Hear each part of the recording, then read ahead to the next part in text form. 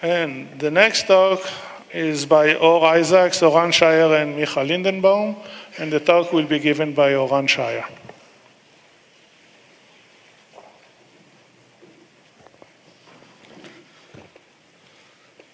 Okay, so good morning. My name is Oran Shayer. I'll present our work enhancing generic segmentation with learned regional representations, and this is joint work with Oran and Micha Lindenbaum. I'll start with a quick overview or reminder of the generic image segmentation task. In this task, we wish to partition an image into parts that corresponds to objects which we don't have any prior information on. So basically the difficulties of this task is that we don't know the semantic meaning of each segment, and the test set can contain totally different objects than those seen in the training set. A quick overview of the recent approaches. In 2011, Malik's group presented the Oriented Watershed Transform UCM, where you start with an oriented contour map, and then you extract the finest regions using the Oriented Watershed Transform, and then you iteratively merge segments with the lowest edge strength in between them to get the segmentation hierarchy. Now, this hierarchy can be presented with an ultrametric contour map, or UCM, which is essentially the weighted boundary image. Follow-up work built on top of that algorithm and improved it. They fused multi-scale information in the process, and they also trained multi-scale convolutional boundary detectors. So all in all, we can see that the edge detection stage is a critical stage for this algorithm. And DNNs were mainly used to improve this stage of the algorithm. But we know that DNNs learn powerful representations, and we started to ask ourselves, can we use that in the segmentation process more directly? So let's further define our goal. The image regions that are associated with the segments or the segmentation labeling provides discriminative information about the segment separation. So intuitively, there's a lot of information inside the image region which we can use for the segmentation process, like the texture, the color values, the context within the segment, the context around the segment. And the question is, can we capture these properties and use them in the segmentation process? So these properties are indeed implicitly used by deep edge detectors, but we believe that using these properties directly can further improve the segmentation. So our goal is to use DNNs to learn representations that capture these inherent segment properties, and then combine it with edge detection to improve the segmentation. So this is actually achieved in tasks like semantic segmentation, where you can use the object identity to learn this region information directly. But the question is, can we use it for our generic segmentation task? Can we train just a network on in a supervised manner to achieve this goal? And this cannot be formulated as a supervised task because, like I stated before, we don't have a set of known semantic labels for the training set, and the test set can contain totally different objects. So we cannot formulate this as a standard supervised task. So we need to figure out a different way to learn representations and to see how we can use them in the segmentation process. So how can we approach this? Well, when we started to think about this, we started to realize there are some similarities to the face verification task, actually. In face verification, you can have training sets composed of thousands of different identities, but eventually, in the test set, you get two facial images, and you need to determine if it's the same person or not, and these identities weren't necessarily seen in the training set. So our case is somewhat similar in concept, because when we get test images with unseen objects, we still need to cluster the pixels, separate the pixels, and determine which ones belong to the same segment and which don't.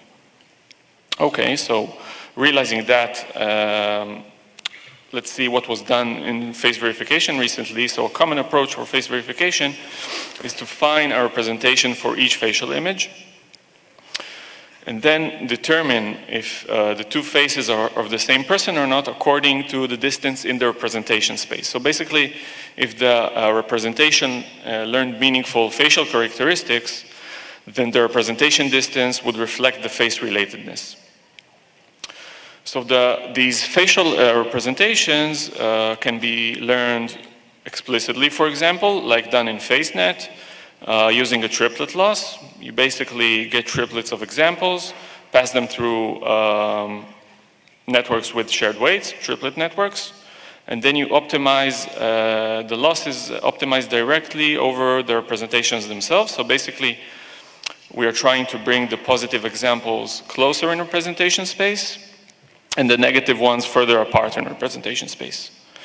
These representations can also be learned implicitly, like done in DeepFace, for example, by learning over a high-level supervised task, for example, classification, and then using the representation from the last hidden layer as the face representation. So they learned a classification network over a large facial data set, and then when you get new unseen identities test images, you can use the representation from the last hidden layer. So we want to apply somewhat the same approach in our case, but we are seeking for pixel-wise representations. So we are looking for an n-dimensional representation vector. We want basically to get an image, pass it through some sort of fully convolutional architecture, get a representation tensor, where each pixel has a corresponding representation vector. Now, the properties we are seeking from these representations is that pixels of the same segment, like here in blue and green, should be close in representation space, and pixels from different segments should be further apart in this representation space. So this is, actually we can train this thing pretty straightforwardly using a triplet loss like was done before, and we can optimize directly over the representation. And the question is, can we also do it through some implicit high-level classification task like was done for faces? Well, this is a bit less straightforward. Basically, in faces, the given labels are already semantically meaningful. It's the facial identities of the people in the data set. But in generic segmentation, the labels are semantically meaningless. So the given labels are essentially random. Like we can see here, the two objects in the center of the images are given the same label because it's just a random numbering of the labels of the segments inside the image, but it's totally different objects. So we cannot just take the whole data set and train on the given labels as is. So to solve this issue, what we suggest is to consider the set of segments from all the images in the training set as different categories. So basically, we assign a unique label to every different segment in every image in the training set. And this way, we create thousands of different segments from the whole data set. And this way, we avoid the problem that we've seen in the previous slide. Okay. But now the problem that occurs is actually the exact opposite. What happens if we have two segments in two different images, which are essentially the same, like the skies that we see here on both images, and we try to teach a classification network to separate them? But these segments essentially have the same properties. This would lead to a network that learns representations that rely on small differences, arbitrary properties like noise or image location. And this is, of course, very unwanted. So how do we suggest to solve this? When training on a particular image, we limit the possible predicted classes only to the classes that appear in the current image. So basically, when we perform the backpropagation, for each example, we limit the gradients to propagate only from labels that appear in the current image. The representation learning network is a fully convolutional architecture with a ResNet 50 backbone, skip connections, and dilated convolutions in the 5th convolutional layers. The loss function for this high-level classification task that we set up is a weighted cross-entropy loss function, where we assign a higher weight to pixels closer to the boundary to make the network more boundary aware. And I remind you that eventually we're seeking for the representation tensor from the last hidden layer. Okay, so now we established some learning method to capture some pixel representations. And before diving into the segmentation algorithm using these representations, we first want to play around with it and see if it has some good segment separation properties. So we examine it on a rather simple pixel classification task, where for every image we sample 2 random pixels, and we need to determine if it's the same pixel or not. And we determine that only using a threshold over the distance in representation space. So this should be a nice indication of how useful these representations can be for separating pixels.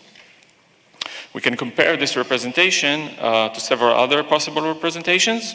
Some of them are quite simple, like passing the image through a set of Gabor filters and using the output as the pixel representations. We can also use the color values as the representation. A bit more sophisticated representations can be representations that are from a network learned over material classification. So materials are known to hold strong texture characteristics, which is an important property for segment separation. We can use the representation from a network that was learned on semantic segmentation. We can train the representation network using the triplet loss we suggested, or using the implicit classification task that we set up in previous slides.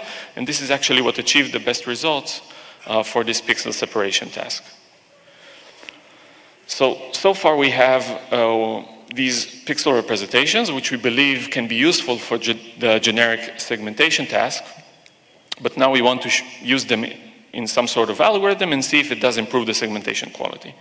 So our algorithm is called Boundaries in Region Representation Fusion. And like the name implies, for each image we extract the edge map and the representation tensor, and we want to see how we can fuse them to get the final segmentation. We start with initialization.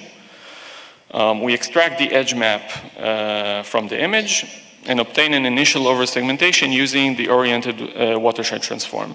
Independently, we extract the representation tensor. Now we want to start an iterative merging process. Basically, we want at each iteration to merge 2 segments. Previous approaches, like we saw, relied on the edge strength as the dissimilarity measure. What we want to do is to estimate some kind of dissimilarity measure or score, according to which we will merge. And we want this dissimilarity to rely on the edges, but also on the representations that we learned. So to do that, we train a classifier that, given 2 adjacent segments, decides whether we should merge them or not. This classifier is fed with several features.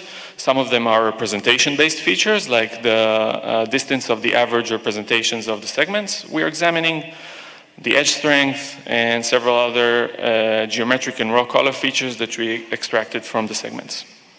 We train the classifier to decide whether to merge or not merge. And we use the output probability, or the soft output, as the pair dissimilarity score. So basically, the lower the score that we get from the classifier, the higher the probability that we should merge the 2 segments. Okay, so now we have some dissimilarity measure. We can use that at each iteration and merge the 2 segments with the lowest dissimilarity score. That works well. But an improved decision can be achieved also by relying on a context-based clustering test, which is called the silhouette score. The silhouette score is a cluster separation measure. I'll first introduce the measure quickly, and then I'll show how we use it in our case. Let's say we have a set of examples here. Each example has some representation R. We have some clustering estimate, like we can see here, the 3 clusters here, and we want to examine how well clustered is, for example, the segment on the left compared to the other segments.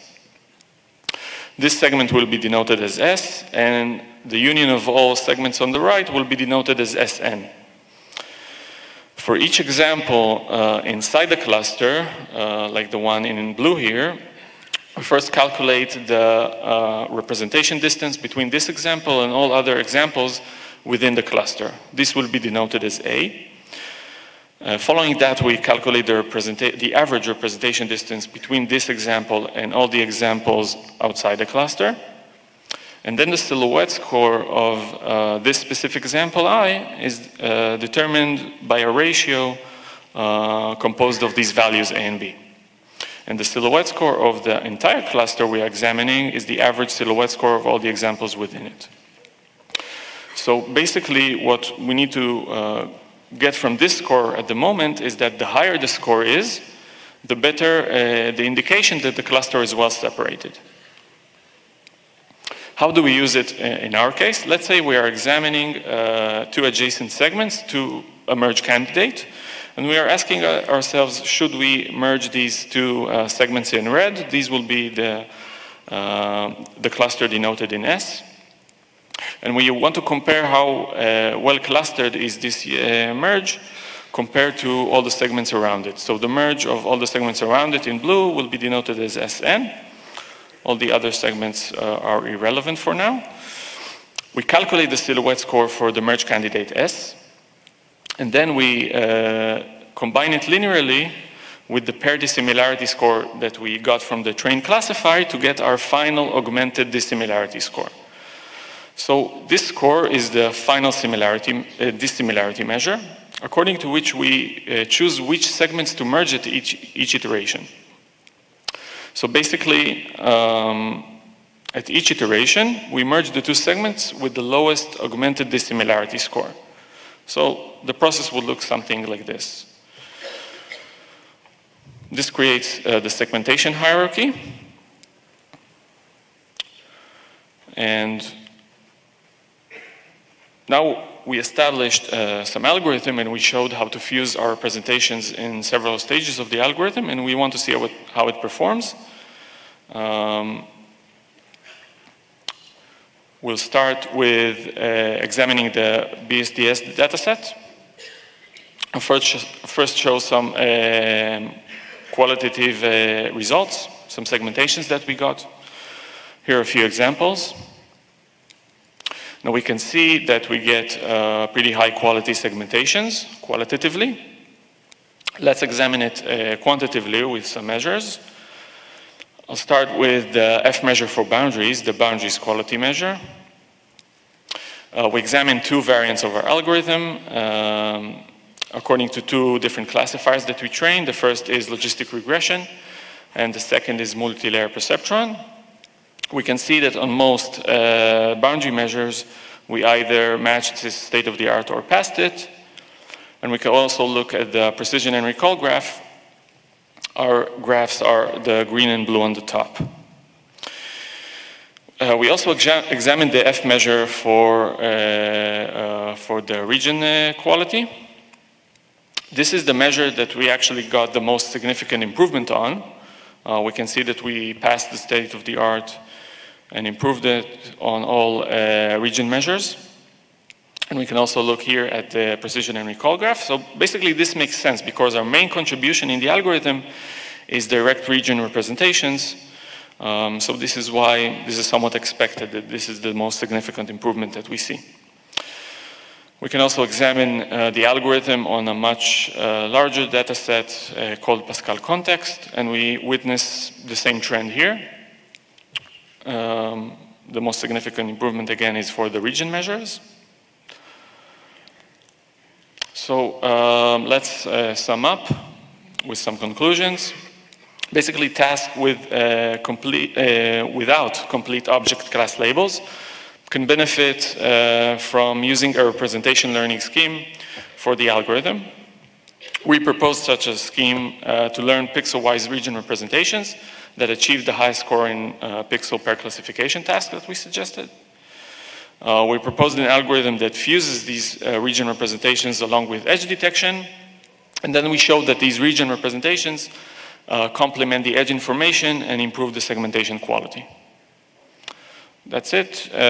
More information and ablation studies can be found on the paper, which is on archive, and the code will be released soon. Thank you.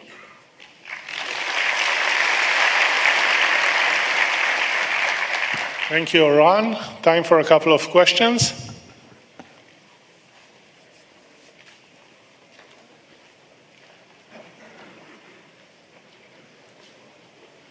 So let me ask one. You assume you have some sort of pixel labeling for the segmentations at first, if I'm not mistaken. Can you assume that you don't have any labels at all? And then assume that nearby pixels in the image plane belong to the same segment and pixels far away belong to a different segment? This will be a noisy labeling input, but maybe you can solve it this way. You mean to use that for the representation learning at first? You can do that. It's rather noisy labeling. I guess you would also, you can learn some inherent segment properties using that, but I guess the representations of pixels closer to boundaries would be very noisy and unreliable. So this is somewhat possible, but you would have I guess you would have a severe problem around edges. Okay, let's thank the speaker again.